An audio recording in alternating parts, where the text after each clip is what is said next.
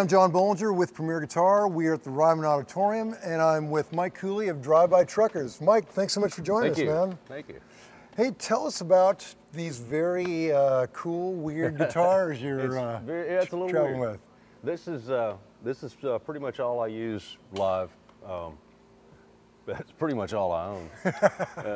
I'm not much of into acquisition, but this is the main electric I use. It's a custom Baxendale, built by Scott Baxendale in Athens, Georgia. This one was actually built in Denver, Colorado before he moved. But you can see it's kind of Telly-esque. He kind of used a Telly / Dan Electro. Yeah. So that comes to a little point there. This has humbucking pickups. Great all-around guitar. I always loved Tellys, you know. Oh yeah, and is that a Seymour Duncan? Both of them are. Okay. Yeah, that's a Hot Rails, and this is I think a Seth Lover or something like that. Oh, cool. That's pretty much the one I use. Yeah. Yeah, it sounded great in sound check. That's just like a beefy Telly. This is all also one of his Baxendale acoustic. Wow. Use it on the road all the time. Yeah. And what kind of pickup do you have in? I think that's a Duncan as well. Okay. I think so. Then I got an Epiphone V, and then everybody loves this thing. Everybody gets a kick out of it. It's one of Gibson's bad 80s ideas. Oh yeah. A true weirdo guitar. The ugliest guitar ever made, yeah. I smashed it not long after I got it and glued it back together. And so is it a stock guitar, or is it did you kind of leave it stock, or? No, they don't come with P90s. Okay. After I broke it, I could put anything I wanted in it, so Yeah. I had the guy put a P90. It sounds a lot better than what came in it. Yeah, very cool. Lame humbucker, I don't know. Yeah, cool. And the V's, it's a Epiphone. That's an Epiphone, yeah. Did you do anything to it, or is that Nope, like that's all right out of the shop? Well, I broke it. Oh, like right here. That might be part of it. Wow, man. Doing the whole Pete Townsend thing? Yeah, it's just fun, you know. I don't have any reason for pulling it out other than it's what it is. Yeah, that's awesome. Yeah. Well, that's a fun arsenal of weird guitars. So let's hear about this amp. Yeah, it's Somatone, built in New Jersey. Also kind of a custom shop thing. It's got it's pretty no frills. I like it that way. Mm-hmm. My favorite amps have no more than 3 knobs usually. Sure. But what few bells and whistles it has are actually useful. Sure. So just a 40 watt. 40 watt. All tube head. It's got, you know, some of the sounds of all your, you know, like a little JTM 45. Yeah. Little Vox, little Bassman. Yeah. Yeah. Yeah. Very cool. That stuff. And what kind of cab is it? That's a 212 open back. 212 open back. Mm-hmm. It looks like you're running red coat. Yeah, Eminence red coat speakers in it. Oh, great. Yeah, I've loved it. It's been the best all-around amp I've ever had. Yeah, it sounded great. It sounded great. It's reliable too. I mean, you know, I'm on the road all the time. It never breaks down. Do you travel with a backup too, or? I have an old Sound City head. Huh. Just in case. Yeah. Have you ever had to pull it out, or? It's been a long time. Oh. It's been a really long time, but that's a great head too. Yeah. Very cool. Tried and true. Yeah. All right. Well, hey man, let's talk about your pedals. Okay. Let's see this pedal board. Kind of a no frills, meat and potatoes. Very. Yeah. I don't use all of it. In fact, I haven't used either of these boosters in quite some time. I turned one on today because I'm running a little lower level here for the benefit of the Ryman. Right. But starts over here. It's Rotovibe. Kind of does a swirly Leslie thing or a tremolo kind of thing if you switch the mode. And right. Crybaby wah. Standard of the industry. Yeah. It's, you know, yeah. This is a cool pedal. I haven't used it much. I prefer to go straight through the amp as possible. Sure. And that amp works really well for that, using your volume knob on your guitar. But that's a booster. It adds a little mid-range in this setting, more treble up here. Oh, so cool. It adds some of the mean tone of a distortion pedal, but it doesn't actually add any overdrive. Right. And of course, everybody knows the Boss overdrive. Yeah. Using the Roland Space Echo, mainly because of the tap tempo and kind of vintage tape sound. Right, right. But it's got a million settings, and I've never even tried them all. Yeah, it's cool because it does give you an analog sound with tap. Yeah, I love that. Yeah. This goes to the somatone, and it basically makes your high and low gain foot switchable. Like instead of pulling out your cord and plugging it into the high gain input, it does that there. It's one of the bells and whistles I was talking about that I actually like. That's really practical. Yeah. I just use the AB to switch from acoustic to electric. It goes from the amp to the DI. Oh, cool. Gets me straight into the PI. And then the polytune. Yeah, we just got those recently. That's a good one for. We do a lot of festivals, and if you have to, if the sun's hitting it, you have to have something that you can still see when the sun's on it, and those work great for that. Yeah, and then the Voodoo Labs pedal powers it all. Yeah. Down underneath. Great. Well, hey, man, thanks so much, and congratulations. You guys are killing it right now, man. Yeah. Well, great. Happy touring. All right. Okay, I'm here with Patterson Hood, the founding member of Drive-By Truckers at Ryman Auditorium. Thanks for joining us, man. Oh, man, absolutely. Thanks for coming. Yeah, my pleasure. Thrilled to be here. Hey, man, let's talk about this very cool little deluxe you're using.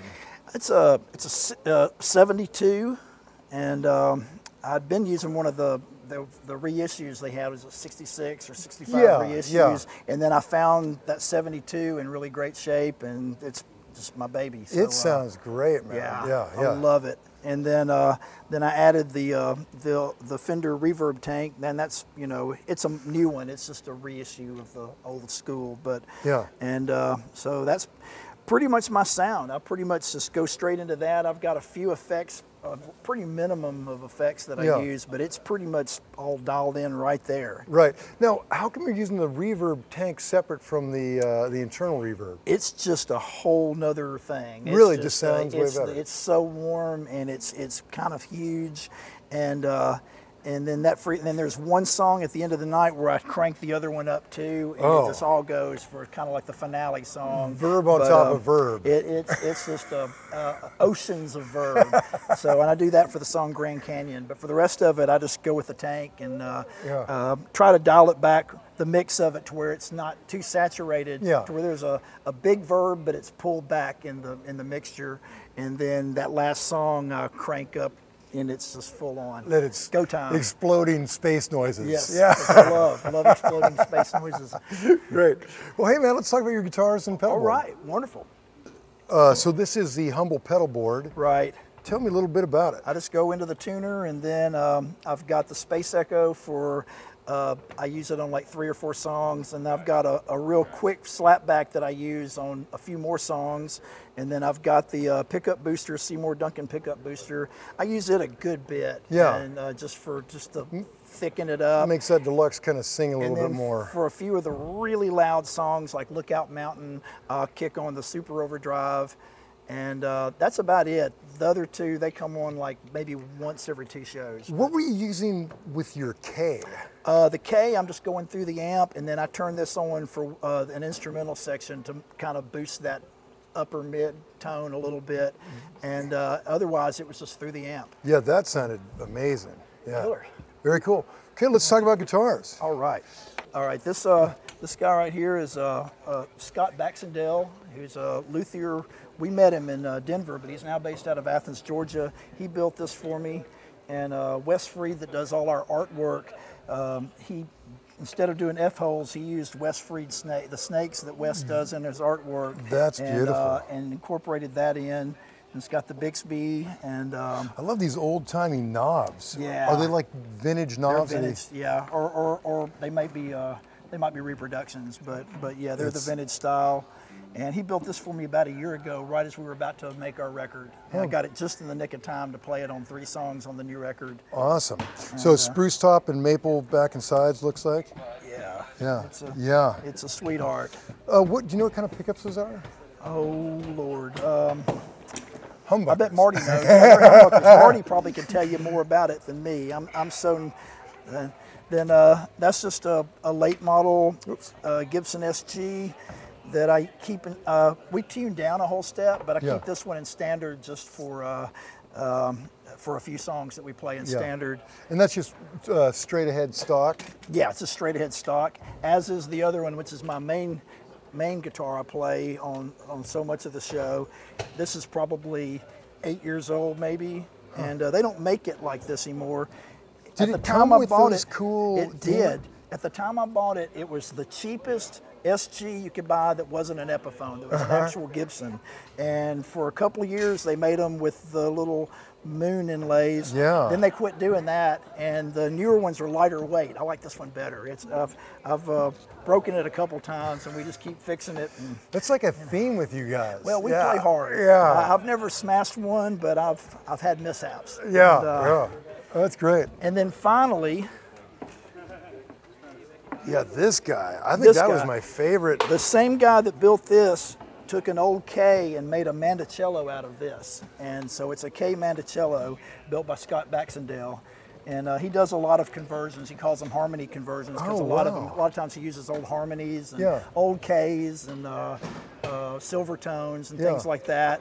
And those old, at the time, really inexpensive, kind of cheap guitars in their day used better wood than a lot of the even high-end guitars nowadays. It's because wood is getting harder and harder to come by. The old growth wood. Yeah. So he uses the wood and everything that's still usable from the original guitar, and then puts new hardware and new electronics. And in the case of this one, he cut a new bridge and you know, converted it to where it would be 8-string instead of 6. So is it tuned in fifths, this one's like FC. Oh, but you can also tune it to mandolin tuning, just an octave down, which a lot of people do. But I just do the FC. I like the drone, the kind of modal. Yeah. It's awesome. Yeah, that sounded amazing, man. Well, how cool. Well, man, congratulations on all your success, man. Thanks for meeting with us. And thank you. Have fun out there. All right, it will be. It will be lots of fun. Hey, I'm with Jay Gonzalez of Drive-By Truckers. Jay, thanks for joining us, man. Thanks for having me. Hey, tell me about this very cool SG. This is a 68 special I bought years ago with a good buddy of mine. We went out, we were poor college students, we went on it together, still co-own it, and really? both love it. Yeah, it's a good buddy, so that's how we That is a good buddy, and he lets me hold on to it, which is even nicer of him. But it's a 68, and it has the vibrola, the P90s, and just my favorite neck. Totally around. stock, right? Yeah, I believe the tuners might be different. And I think it had a set bridge initially, but it's pretty original otherwise, you know. Yeah. In really good condition. So yeah. So are you reluctant to tour with a vintage instrument? I mean, I took it out because we're doing a bunch of live shows, and I used it for the first year, and I the one I showed you earlier was I bought to sort of have as a road dog guitar, as a SG-100 with a single P90 and with a much thicker neck, and so I've been taking that for most of the tours, and I took this out for this kind of a special tour. So, I really, this is kind of the baby, and I've been growing to love the other one a lot too. It's a nice guitar. And that one has kind of a hotter P90, but they both work really well with the amp setup I have and everything. So, yeah, that's like totally Pete Townsend, man. Yeah, that's awesome. I mean, he's one of my idols. So yeah, that was kind of the thing, it was the Pete Townsend model. So yeah, awesome. Now, what you're plugged in? What is your amp you're plugged in? It is into? it's made by a friend of mine, a guy in Athens called Steve. His name is Steve Hunter, and it's called a Steve, and an Ace of Clubs, and it's a really cool amp I got recently. And he basically modeled it. It has 2 channels. The channel I use is a JTM. Has like the preamp of a JTM 45 going into the power amp of like a Vox AC30. So and it has the top boost of the AC30. So it has that shimmer, that great British sound. And then the other channel is a Tweed Deluxe. Oh. And it also has like a great reverb, as well that he added that has tone control and all kinds of stuff. So, and a dwell and everything. So it's a wonderful thing. Yeah. So best of both worlds. It is. It's a great thing to have, and I've been really loving it, especially with this going through it and stuff like that. So. Awesome, man. So regrettably, the opening act has taken over the stage, and we don't have access to your pedal board right now. But can you remember your pedal chain? Try. Okay, try it. Yeah. Bring yourself back. I'm using a Roland Leslie simulator pedal for that shimmery Leslie sound. Yeah, what is it, RT20? Thank you. As a B3 player, that's kind of your. Yeah, he knows all all the stuff in particular about the organ stuff. And actually, you know, and Marty was the one who suggested using that initially. But before we had a Leslie, but we were using it for that the B3. So, yeah, which sounds amazing. Oh, thanks. Yeah, and then now we have a 145 Leslie with that. But so I moved that to the pedal board, and I've been using that and an EP boost. You know, the has the preamp of the Echoplex, and Exotic, I believe, makes it. Yeah. And I've been enjoying that. I've been kind of using that just as a boost, kind of cranking it, along with an MXR boost, the white MXR boost pedal, and then a custom pedal, fuzz pedal, made by Steve Hunter, who made made the amp as well. And that's just in a shell, but it's a cool fuzz face that he built. So those are the main pedals I'm using. And yeah, I love it. You guys really have, like, it's basically a straight ahead rock and roll amp guitar with a little bit of candy on it. Yeah, and then recently I got a flashback pedal, you know, and so for delay, and I've been having fun with that. For the various settings they have, I haven't really messed with the tone prints yet, but I've been using the analog settings. But then they also have the reverse guitar, which is kind of, I've been playing with that a bit. We have a big ending song that we kind of have a meltdown at the end sonically, and that's been a lot of fun. Yeah, awesome. When everything just explodes. Yeah, basically. Yeah. Well, man, thanks so much. Congratulations on all your success. You guys are killing it. Thanks so much. Appreciate it. A gritty rock and roll band. Yeah, cool, man. Thanks. It's fun. Okay. It's John Bollinger. Peace out. Don't forget to sign up for PG Perks, your all-access pass to exclusive gear giveaways and discounts on PremierGuitar.com.